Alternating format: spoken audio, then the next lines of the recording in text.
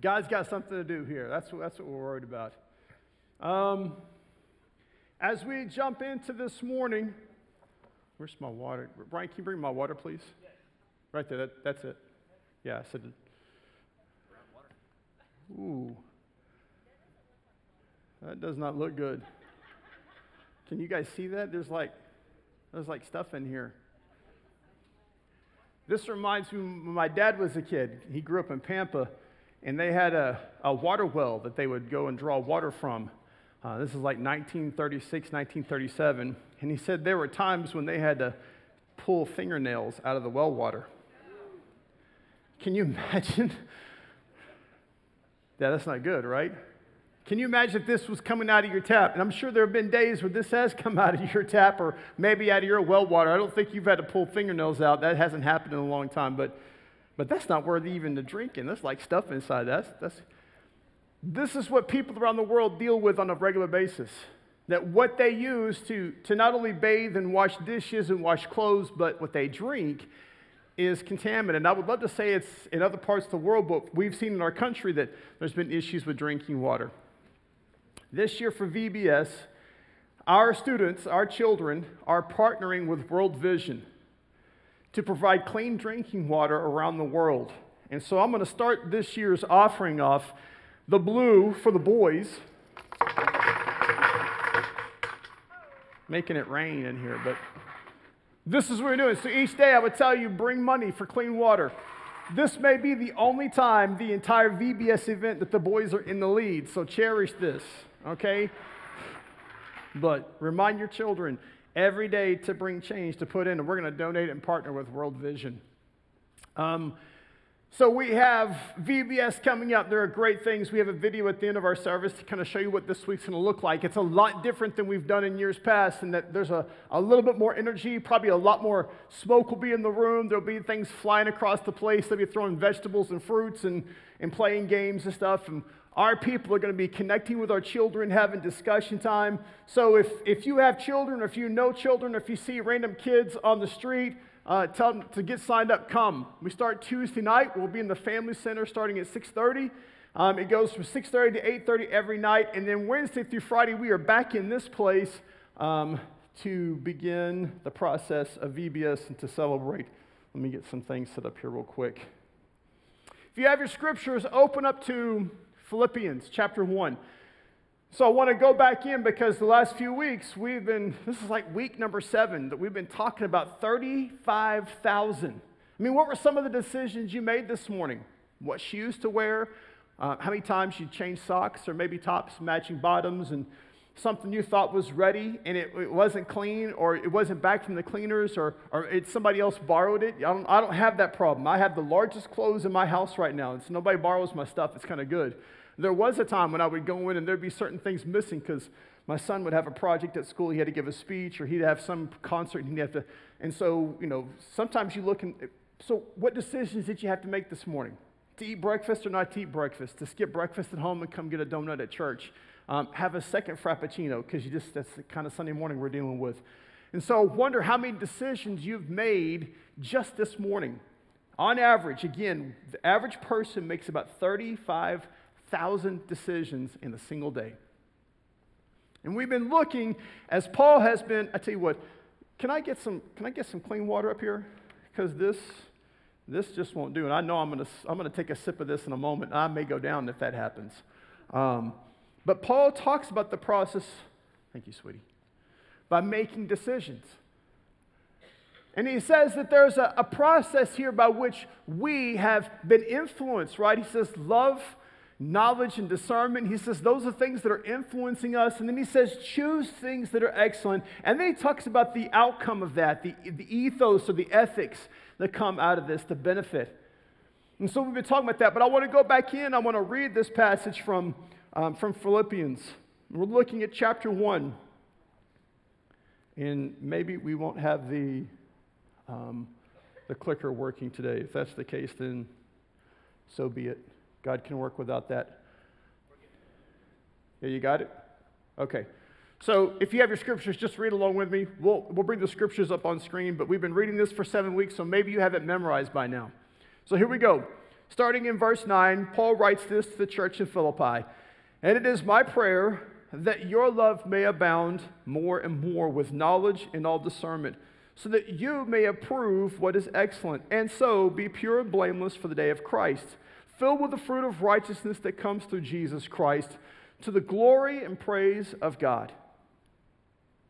Now we're in verse 11 now, in the first part of that, look what he says. He says, if we are able to stand before Christ on the day that he comes, and we are blameless and we are pure, then there's something else that goes along. There's something else that happens, and it's this idea of filled with the fruit of righteousness. Now that is two things. One, it is the outpouring of something that's happening because of things happening internally, right? There are fruits that are being produced within us. Anybody else want to come join me on stage? I mean, this is like the entire staff. We're just missing, Shirley and Tim. Sonia, where's she at? She needs to get. So, fruits can be a couple of things, but it's this idea that something is happening within us. When I was working as a student pastor in Virginia, there was this unique thing that happened. So the church was built, and there were two oddities. One, when they built the church, the plans. Oh, there we go. It's starting to rack up. The church, somehow they looked at the orientation of the building and they turned it sideways by accident.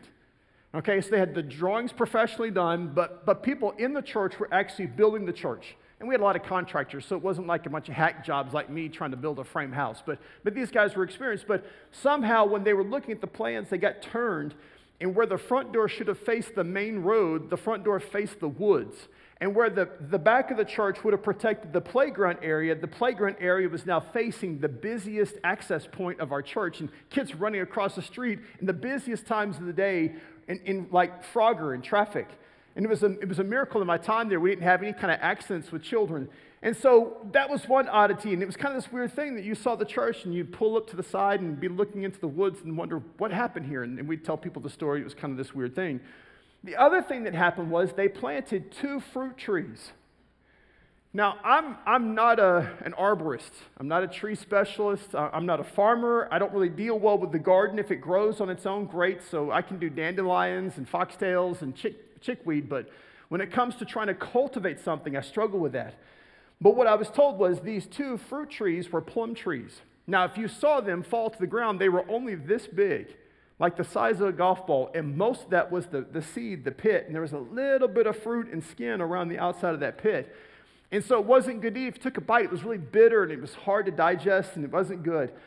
But if you were playing dodgeball, it was the perfect thing to use to throw at your friends. And so we'd walk outside of church on a Sunday morning after church was done, and it would be like blood dripping off the walls because all the 5th graders would come out and they'd grab as many plums as they could and just start throwing them at each other. And it was like hail hitting the house, and they were just really dark red. And when they hit, just enough juice would come flowing down.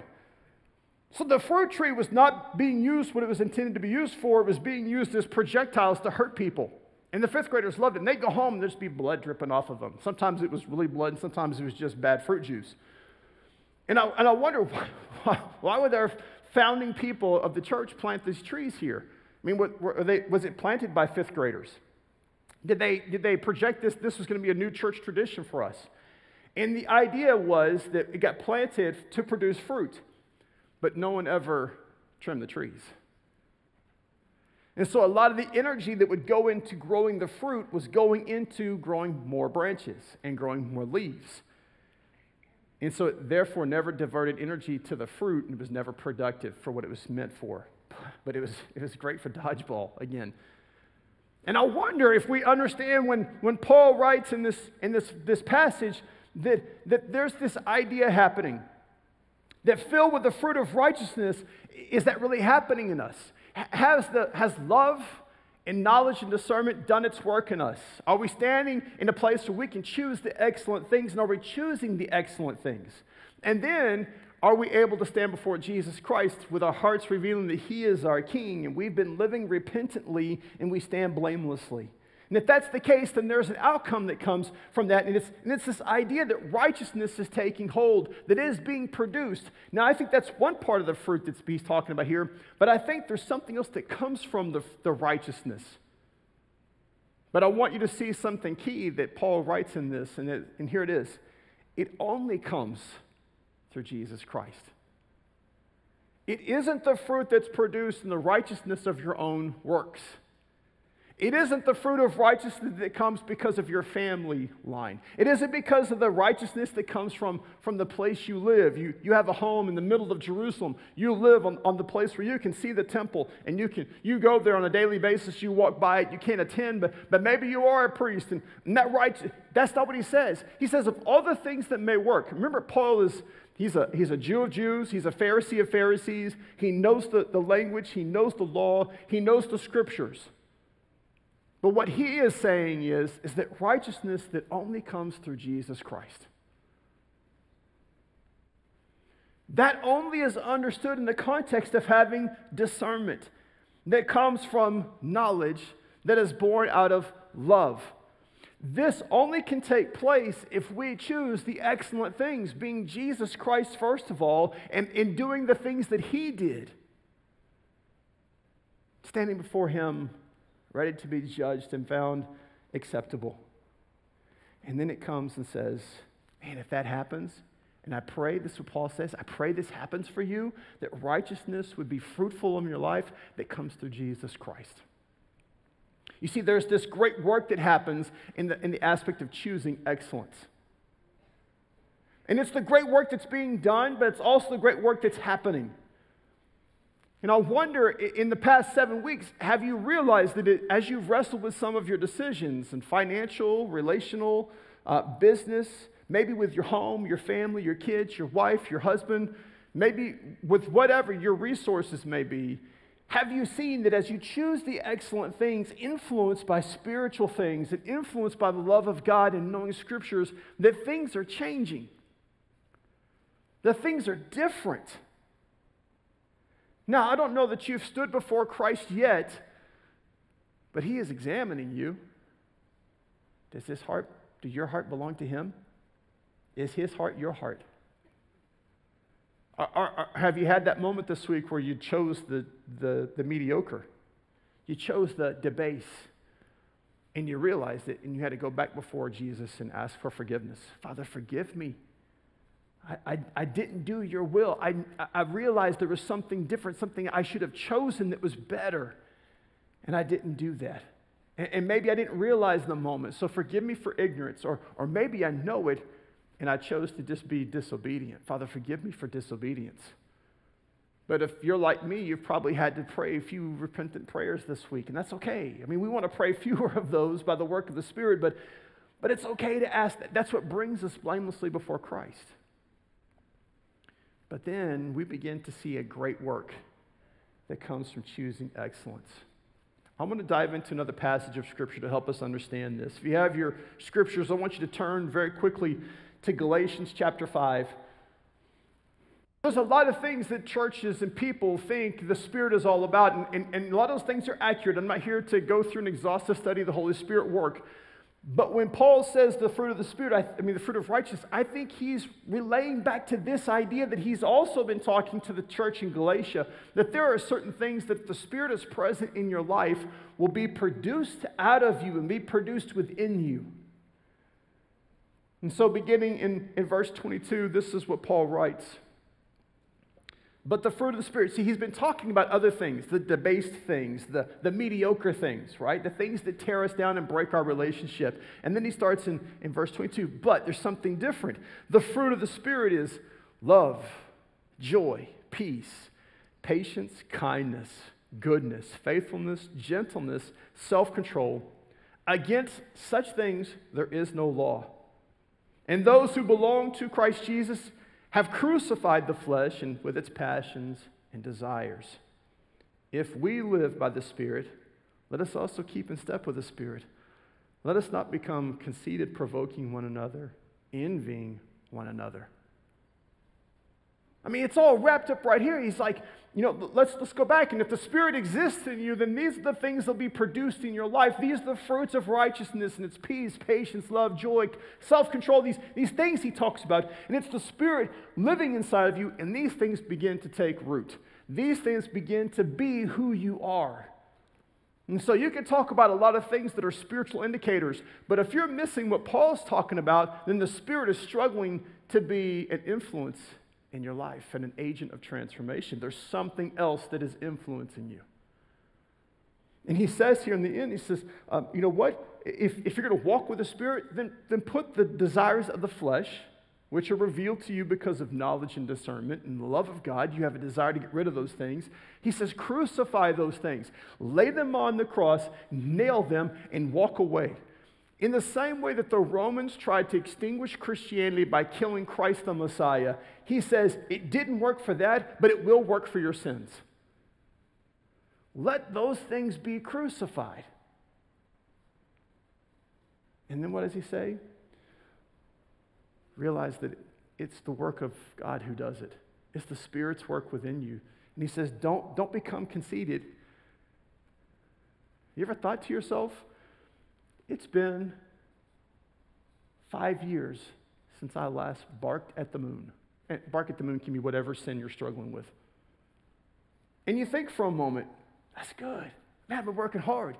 I've got my guys who pray over me. I'm reading scripture on a regular basis. My wife and I are having great conversations. And I put them on the cross. It's gone. I got rid of it.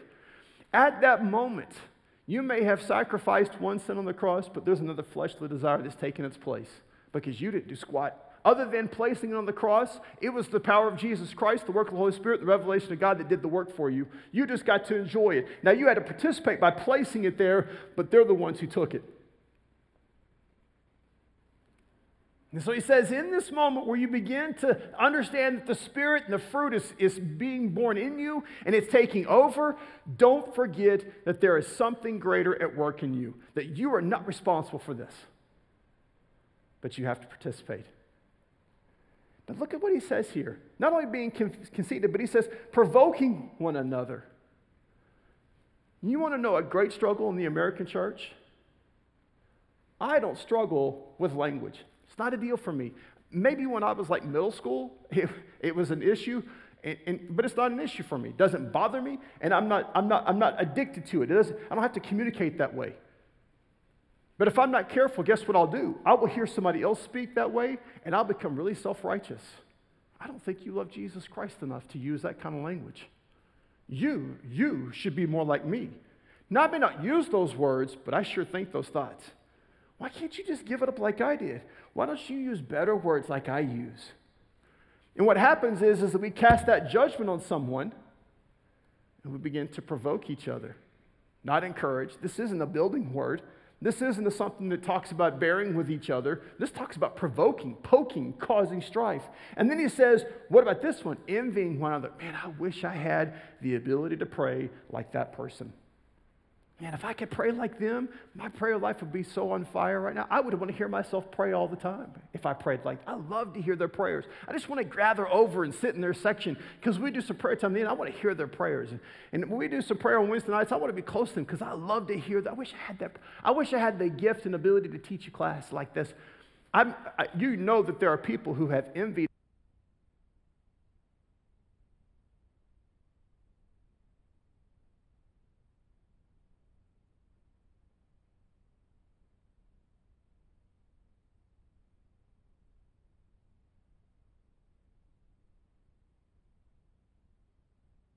patient with their spouse. I wish, right? Who are they praying for? They're praying for that person to influence. They want their gifts instead of realizing that what God has gifted them for and what God has chosen to give them is the greatest gift they could ever receive.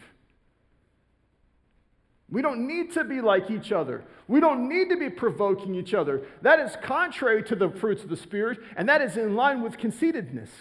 The fact that I think that I could choose what gifts that I want. And that I could demand from God that He give me the gifts I think are the best.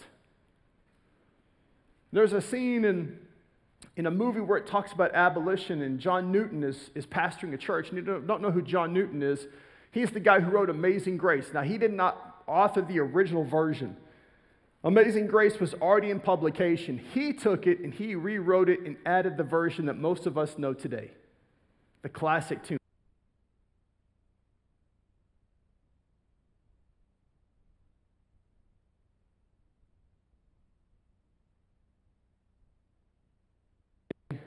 William Wilberforce, who is going to put forth a bill before House and Parliament to end slavery in England.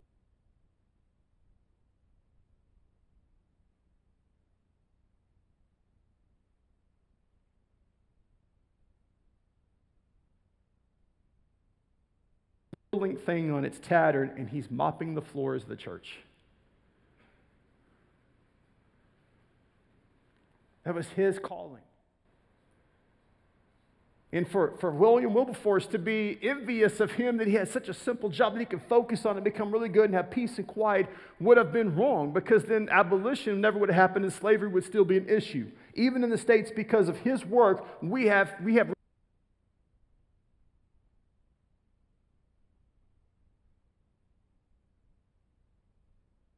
the way he did would have been catastrophic for the church. The gifts that you are given, the spiritual fruit that's happening inside of you, be thankful and crave it.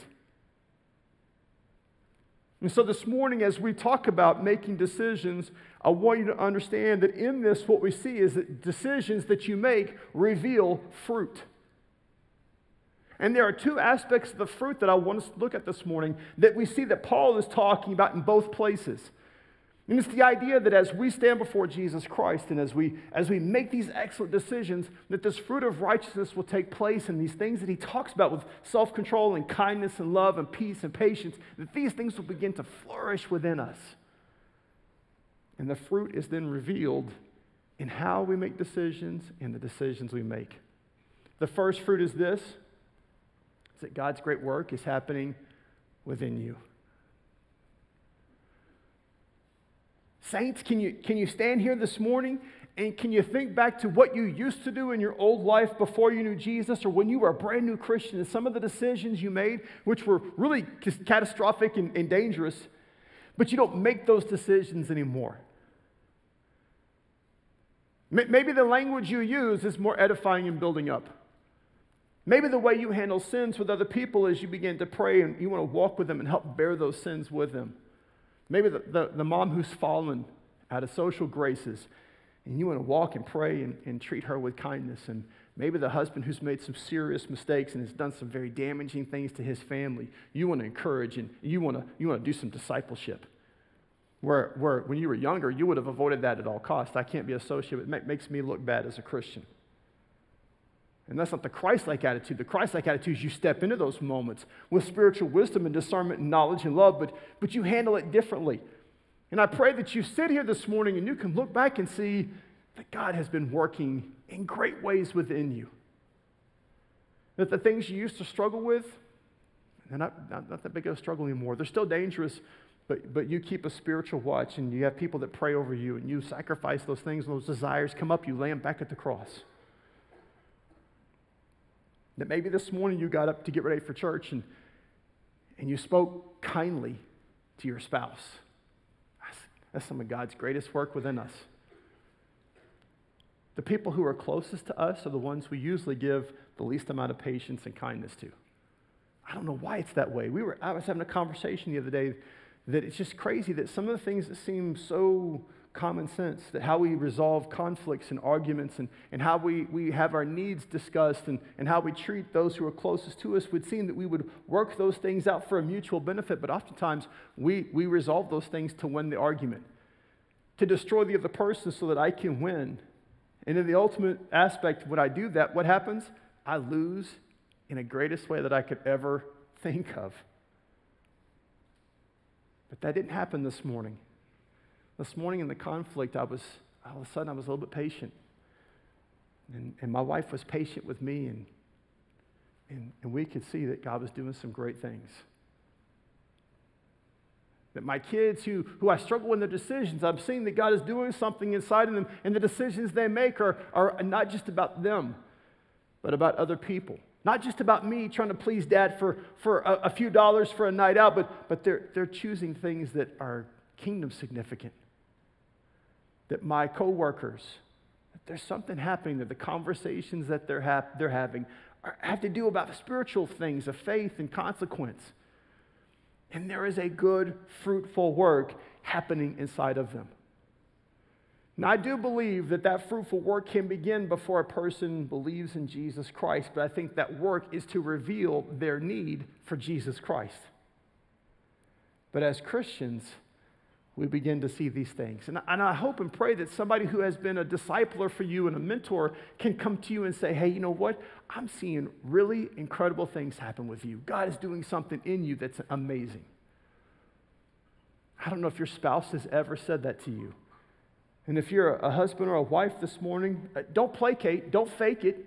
But if you've seen some changes, little minor change things, you may still have a laundry list of grievances and hurts and pain.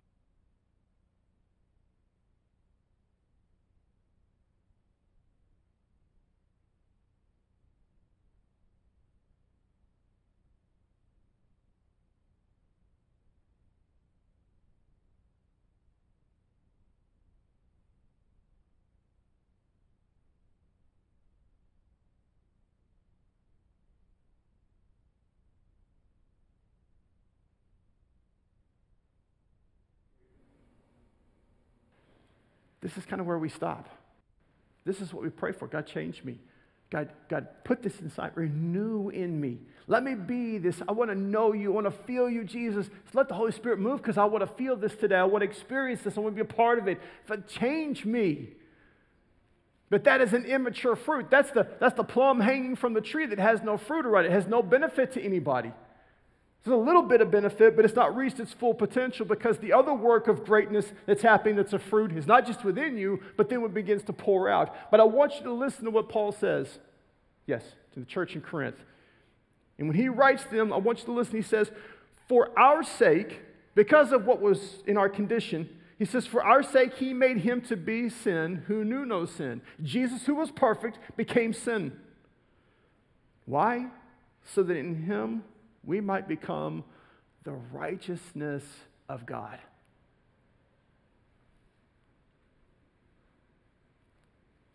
The fruits of righteousness come from you deciding to put yourself in the right place, to be planted in the right soil, but it is Jesus Christ and the Holy Spirit and God working in you.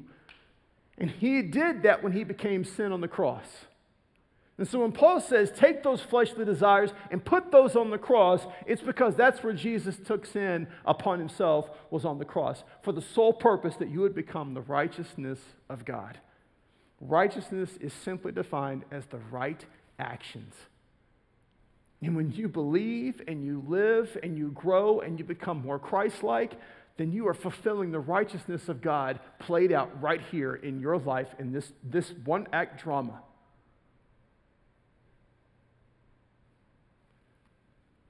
But it's incomplete if we stop there. Because in this, the work that's happening in you needs to have another fulfillment, and here it is.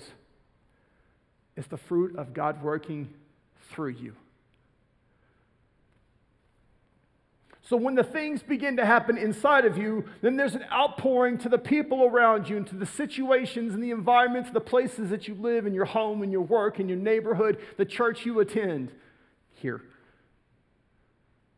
See, it isn't just enough. I'm not saying that you're incomplete, but you're immature if it only happens in you. But when work that happens in you begins to pour out and come through you, then spiritual fruit, righteousness, begins to take shape in a different way. The boss who prays over his employees before the day begins, it's because he understands how important it is to have intercessory prayer. Because where does Jesus sit? At the right hand of God. And what does he do? He intercedes for us as the high priest. If I'm going to become like Christ, I should be doing the same thing. But I'm not going to intercede for Jesus because he's perfect. I don't need to intercede for the Holy Spirit. He's helping me pray. But my workplace is a pretty rough place. I don't know, in the last 2 years, how many times I've heard, pardon me, Pastor, for my language, I work in the oil field. It's a rough place. Pardon me, Pastor, I'm a teacher. I work at the high school. This is a rough place. I think the high school and the oil field kind of have a similar language.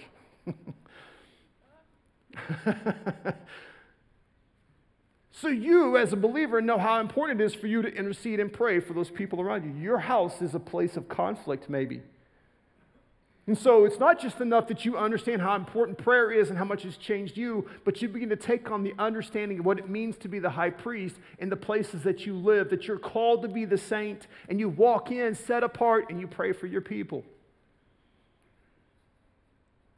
My question for you is, in this work that God is doing through you, do you speak more out of provoking and envy, or do you begin with prayers?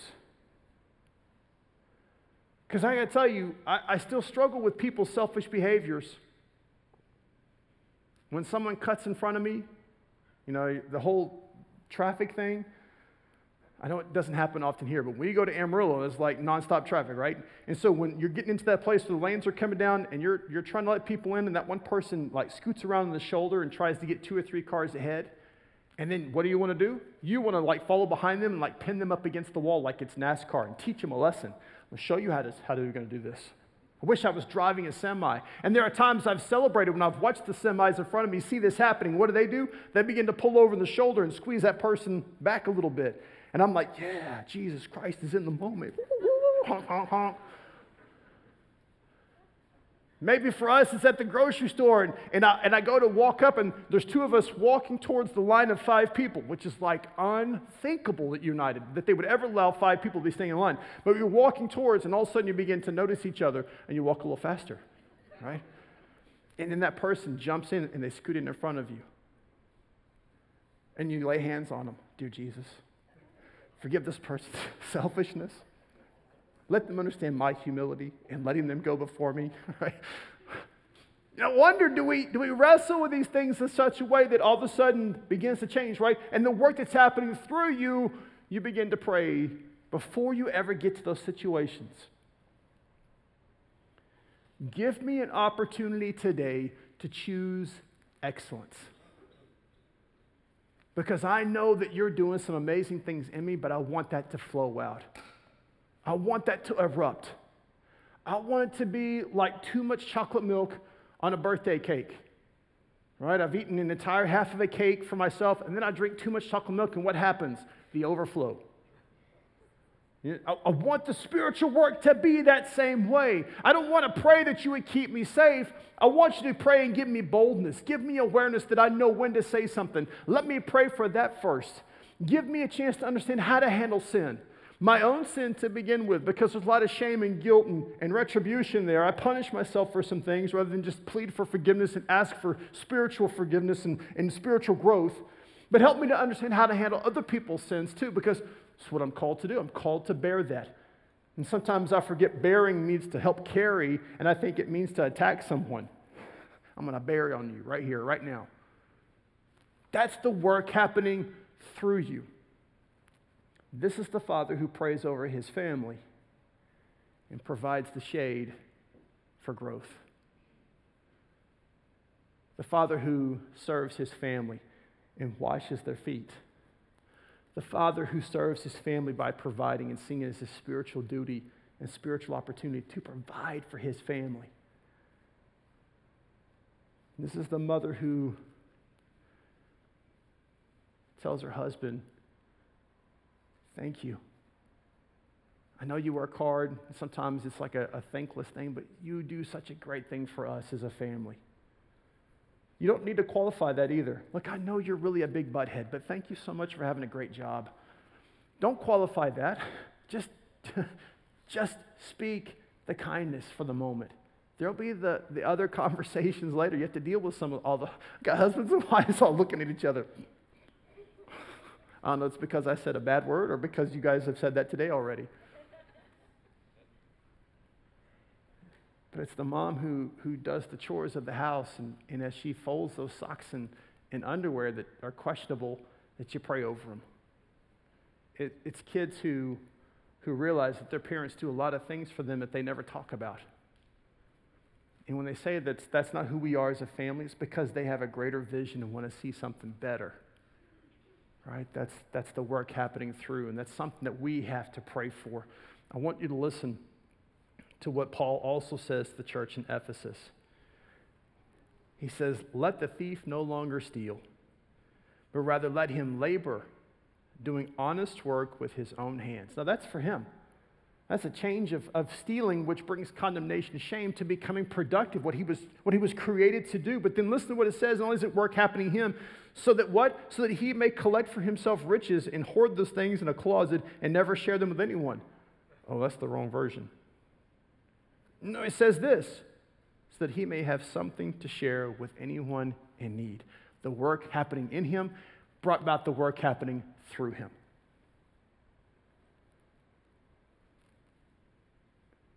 That's what choosing excellence does. That's what standing before Christ, pure and blameless, does for us. We get to enjoy those things. And so I want to encourage you as you step out of here this week, are you going to be making these decisions in such a way that you test them against your knowledge and the discernment and love you have for God, and that you're going to choose to do excellent things that let you stand before Christ pure and blameless, but then begin to show that there's spiritual fruit that's happening within inside of you, and that spiritual fruit is good for other people. It isn't the plums that you throw at people and they have to dodge and they get hit, there's pain. It's the plums that are ripe and beautiful and fruitful and soft and sweet and succulent. And you bite into it and the juice flows, right? And it's the perfect sweetness. Maybe an apricot and a peach can rival the taste of a really good ripe plum. And the fruit that's being produced inside of you, if it doesn't go to the place where it flows through you to other people, then you don't fully understand the life that Christ has set aside for us. Because he demonstrated that on the cross there was fruit being produced. And it was ugly, but it was sweet. It was painful, but it was perfect. And so the Spirit is cultivating that fruit inside of you. And it may be the culture in your home. It may be the way that you treat your neighbors. It may be the way you collect and spend your money and resources. It may be the way that you work. It may be the way that you manage. It may be the way that you do homework. It may be the way that you treat your family inside the house and outside the house. Whatever that fruit may be, it's going to prove one of two things. That either you're a fruit that's not good for eating, and it's good just to be thrown around as trash, or it's going to be something that other people want to take part of. And when they taste, they don't taste you. They don't understand you. They don't get you. What do they get? Jesus Christ flowing through you. John writes in the beginning as he starts his book, the book of John, says that Jesus came and he lived among us. He dwelt among us. And we believe in Jesus and become like him. Guess what? We represent Jesus among us. Not just on Sunday mornings. Now, I'm grateful that you guys are kind of nice to each other on Sunday mornings. It's all handshakes and hugs and kisses.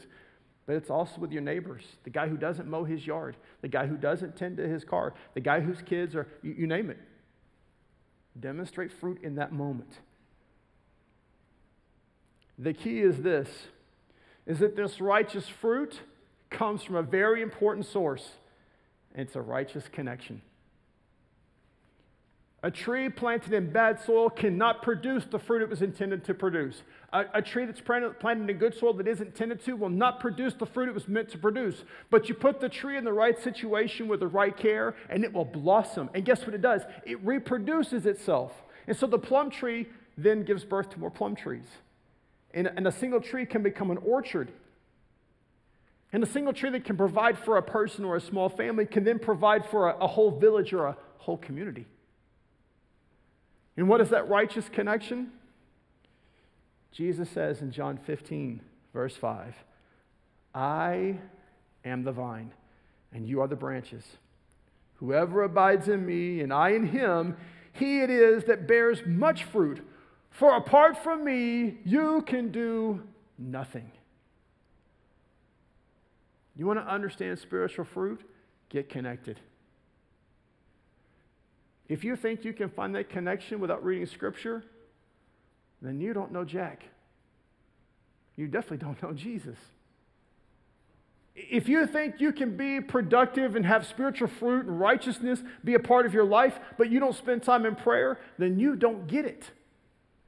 If you think you'll never have doubts, but you never engage in the Christian life where it talks about giving to orphans and giving to widows and taking care of those in need, then you're not understanding what this life is about, and you're missing out on the benefits of the fruit.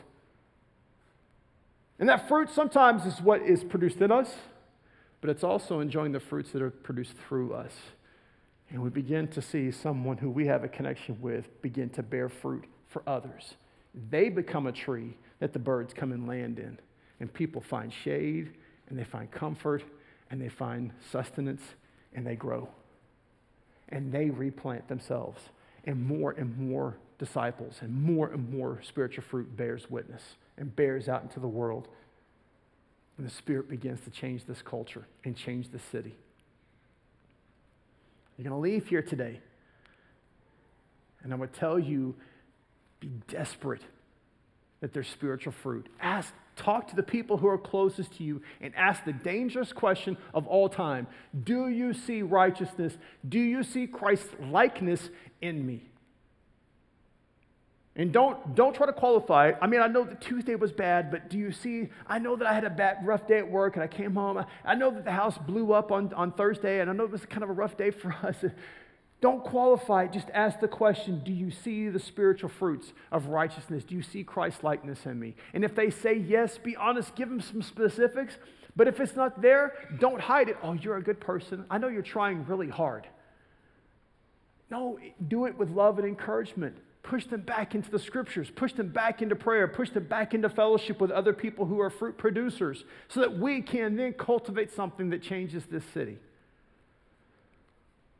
I hope you are proud of your house, but your house will never save anyone. I love my grass in my front yard. I didn't plant it. I didn't really nurture the soil. I'm just keeping it going. Somebody else did that for me, and I get to reap the benefits. But my grass will never save anyone. My couches and my decor. But I have Jesus Christ to talk about, and He changes lives forever. That is a great fruit that is in you that needs to come out of you into others. And so I encourage you this week, pray that God would give you a chance to have spiritual righteousness and that fruit produce in you. Let's pray. Father, this morning, what I hope we find is this encouragement that there are great things that lay in wait for us if we will live obediently. If we live in repentance and our heart belongs to you and you are the king of us, that Father, these excellent choices will condition us and the conditions the soil and great things come out that we get to enjoy. When there's a righteous life, people notice it, and sometimes they fight against it because of the revelation of their own lacking ability and understanding of who Jesus Christ is. But for the most part, people respect that. We get to benefit. We get your joy and your pleasure and your happiness with us. Father, we know that changes marriages. We know it changes children, changes families and households, it changes neighborhoods.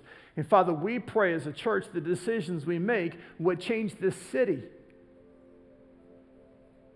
That more than just being about a church that has a nice building with some really comfortable seats and some great music and some nice staff people, and it's a great place, but Father, it's more about programming, but it's a church of people who are hungry, seeking after you, who are talking about you on a regular basis, that spiritual things are happening because the people here, because you're working through them, because of the work you've done in them. And so, Father, may we go this week on mission to have the fruit that's been producing within us, that it would also flow through us, and that we would be generous to other people. Thank you, Father, that you give us that promise and that is possible, that we can enjoy that kind of life. Church, this morning, I'm going to offer two things as we go into our prayer time. Our prayer team's going to come up, and I'm going to ask them to give you two things. One is to come and give thanks for those fruit things that are happening, that you're recognizing that there's work happening in you, and you've noticed that there are some things happening around you, and God's been using you in those things to do some incredible work. But there are some of you who are struggling because you think that this fruit thing is hindered because there's pain and loss and grief and misery. Right? It's like the soil conditions aren't just right for that fruit to take place. And you think if God would relieve some of these things from you, then the fruit would take off, and that's not how it works. So maybe you need to come down this morning and just pray that someone would pray over you and ask God for healing. And this is a great place. This isn't more sacred of a place, but it is an incredible time for you to acknowledge that God can heal, and there are people up here who want to pray over you. So I would tell you, if there's anything, if you're going to pray for somebody else who has a need for healing, then come down this morning.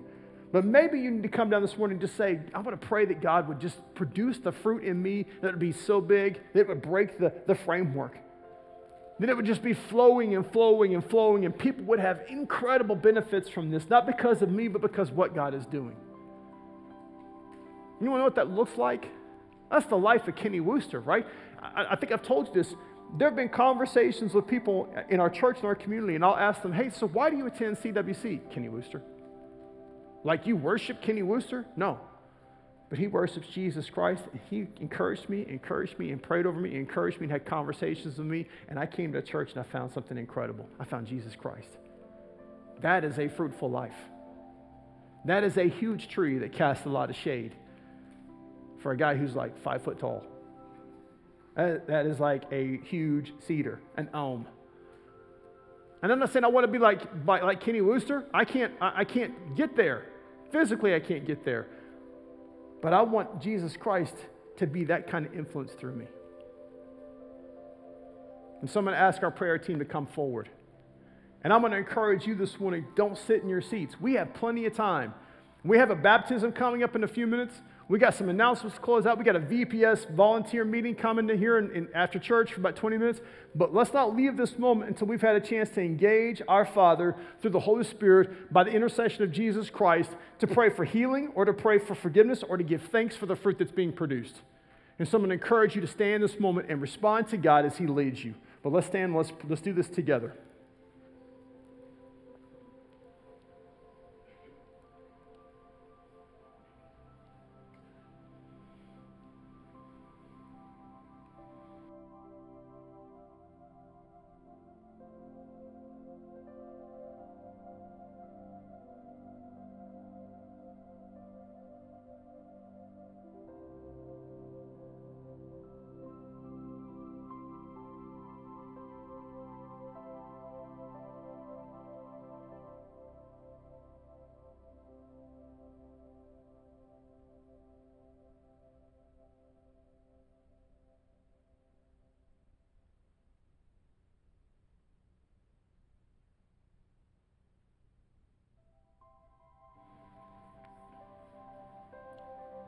You may be sitting there in your seat thinking, oh, I can't make it up to the front. All the prayer people are taken.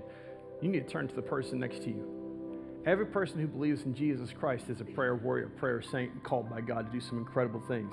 So this isn't the magical place up front. So grab each other and start praying over each other.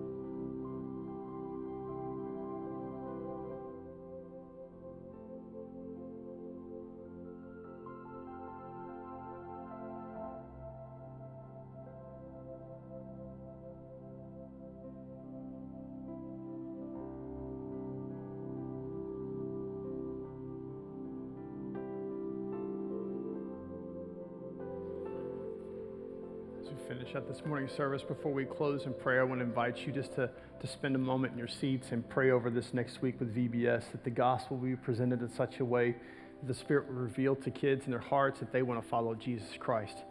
And some of these kids will be sitting in the exact same seats that you're in. So just take a moment and pray for VBS this week.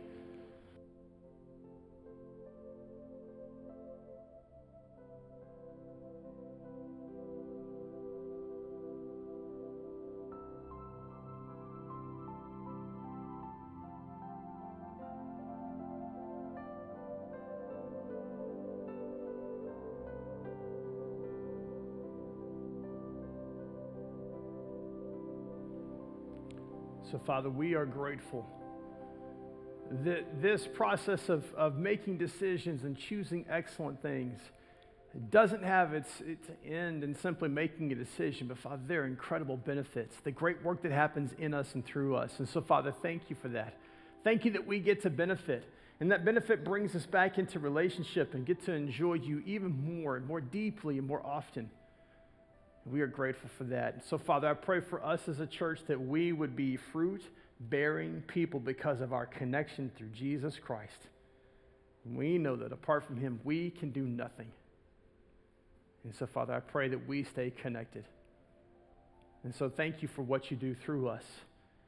And we pray for the days to come that as children come and sit in these seats, and as Jerry comes and presents the gospel this week for our VBS, that Father, there would be great moments of decisions, that children would put their faith and trust in you because of Jesus Christ. Father, thank you for knowing our brokenness and the healing that we need. Sometimes it's just a word of encouragement. Sometimes it's a word of discipline. And so, Father, thank you for being our Father. And now we walk out of here on mission. People who have heard the gospel preached, have read it, seen the scriptures. Father, the Spirit has been speaking to our hearts. May we walk out of here with that message and have conversations with people and talk about who Jesus Christ is. We pray these things in his name. Amen.